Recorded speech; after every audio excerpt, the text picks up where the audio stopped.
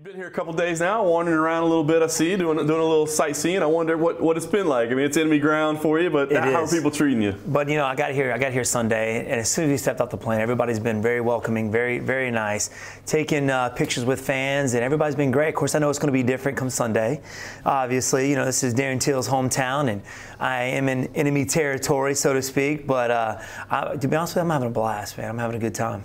Have you run across Darren himself yet? He seems like one of those alpha male types, you know what I mean? Have you crossed paths yet? We have crossed paths. I mean, we've actually waved, you know, like across the hall here. We've actually waved to each other, but no, I haven't really, like stared off, or stood off against him. But yeah, man, we're both ready to rock and roll, I'll tell you that. No doubt. I know people are looking forward to this fight, but talk about the process, because we didn't think you were going to take this fight, right? I mean, you were injured, and we didn't know if it made sense for you. I mean, you're the top-ranked guy that's been there. He's the up-and-coming guy. So talk about the process of deciding, like, yes, I'm going to get in here and take this fight. Yeah, so when I was first approached, actually the first time I was approached for this fight was during the week of the Masvidal fight. I had some people ask me, hey, would you fight Darren Till? Of course, I'm like, I didn't really know who Darren Till was at the time, you know? I had to go back and do my research, but I was like, yeah, man, I'll fight anybody. So, after the fight, I was approached, and at the time, it just didn't make sense. I had just found out I had broken my thumb and torn a ligament in my right thumb, so it didn't make sense for me to take it at the time when they wanted me to fight. It was a little early. Also, I kind of wanted to see where the welterweight division was going. There was rumor, of course, Tyron just had his shoulder surgery. There was rumor about an interim title. I wanted to see where I was at the top of that list or not. Obviously, I'm not. So I want to stay busy, man, and test myself against these guys, these up-and-coming guys. The next generation, people are saying. And what better place to do in Liverpool? Never been here, which is another excuse to, reason I took this fight, because I've never been to the UK. And yeah, man. So that's that. I'm ready to rock and roll. Here we are. Did you feel disrespected at all that you weren't included in that, interim title fight? No, because I kind of understand where everybody's coming from. I mean, I did fight the champ twice. First one was controversial, but it was even the second one was controversial. Some people say I won it. Dana White thought I won the first one, but it is what it is. And after that last fight, people didn't want to see it again. So I understand that. So I think after this fight with a good win over Darren Till, it just kind of solidifies my spot to be in that #1 contender. After that, it's up to who fights Tyron next and what happens then. Whoever wins the fight against RDA and Colby Covington will face Tyron next.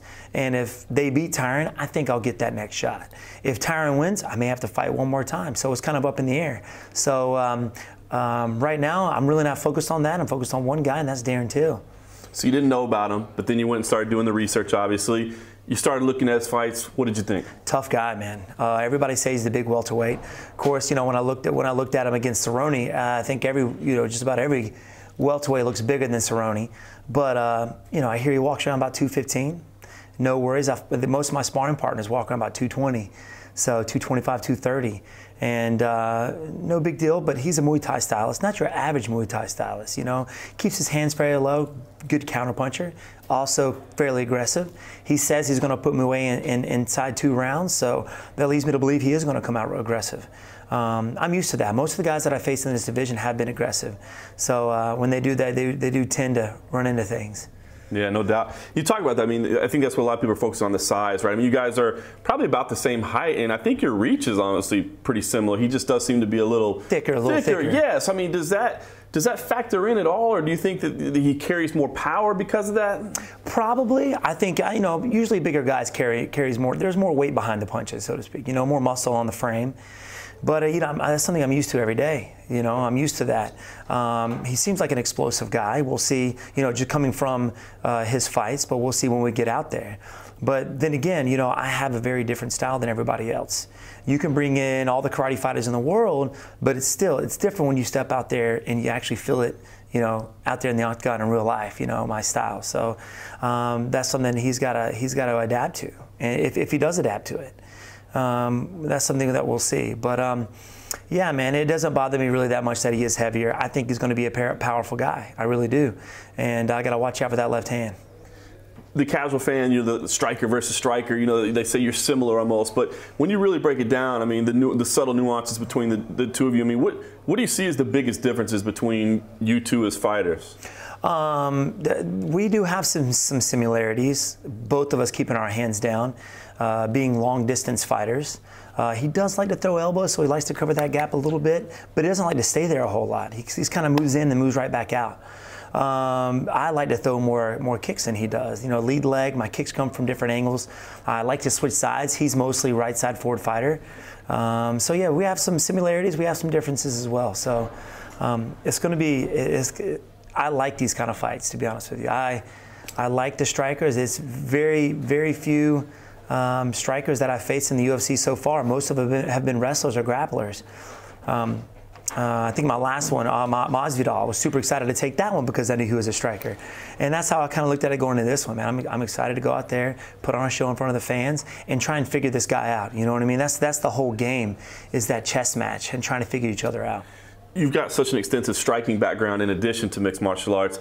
When you look at his style, I mean, have you ever fought a guy that fought like him? I mean, do you have maybe some experience in your back pocket that's going to help you out?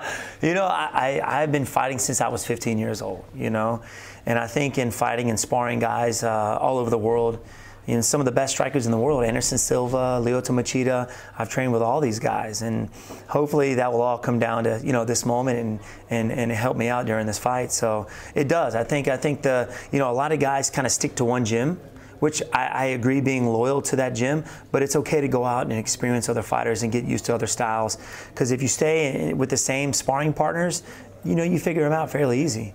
So you know, that's one of the reasons why I've been to, you know, George St. Pierre's camp up there with Faraz Zahabi at TriStar, Ray Longo's gym, Matt Serra's. You know, I've been to ATT. I've been all over the place, man.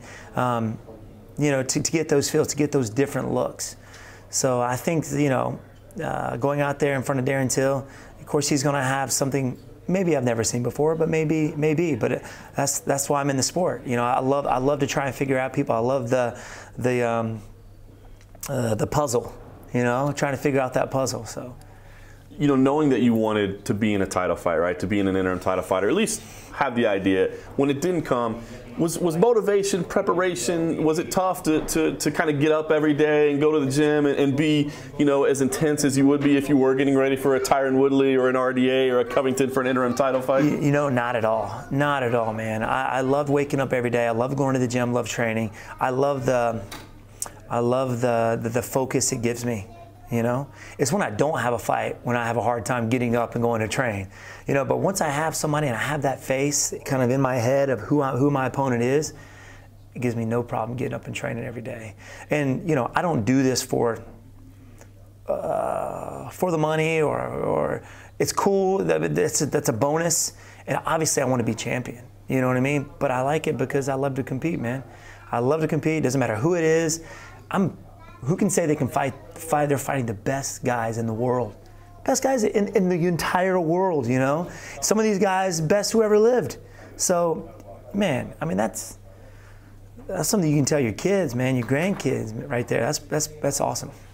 I know everybody thinks of you as one of the nicest guys in the sport, but obviously you're going to be the bad guy on Sunday. I wonder, I mean, is there any part of you that would kind of enjoy coming in and spoiling it for this guy that's the young up-and-comer that everybody's high on right now? And also, we know that Dana's going to be in attendance now as well. I mean, would you enjoy maybe turning to him and being like, you know, let's go. You put me in here, right, and look at what I did. You know what I mean? Is there any party that kind of wants to send a message? It does, man. I mean, just that thing, it fires me up, to be honest with you. All right, you know, you guys wanted this fight.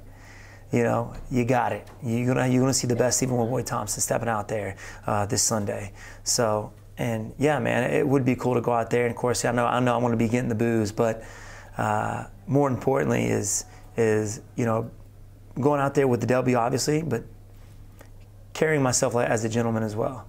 So that's more important to me than anything.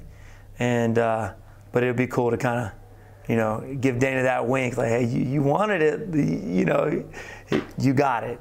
It's pretty cool. I don't see any way this fight isn't going to be fun. I mean, obviously everybody likes two strikers going at it, but you think he's probably going to come out aggressive. I think we all do.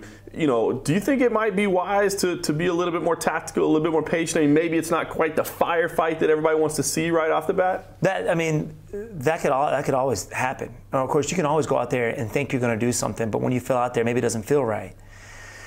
There may be some feeling out at first. It really depends on, you know, how each other feel as soon as you step out there. You know, we can never predict how the fight's going to start. Is he going to come out aggressive? Is he going to kind of back off a little bit as Tyron did? So it could possibly be one of those balls to the wall, you know, slugfest, you know, just nonstop action. And I think I'm prepared for that. I think he's fighting in front of his hometown and he wants to put on a show for everybody. So I think he's going to come out and try and put me away to prove a point. So, and that's what I'm ready for.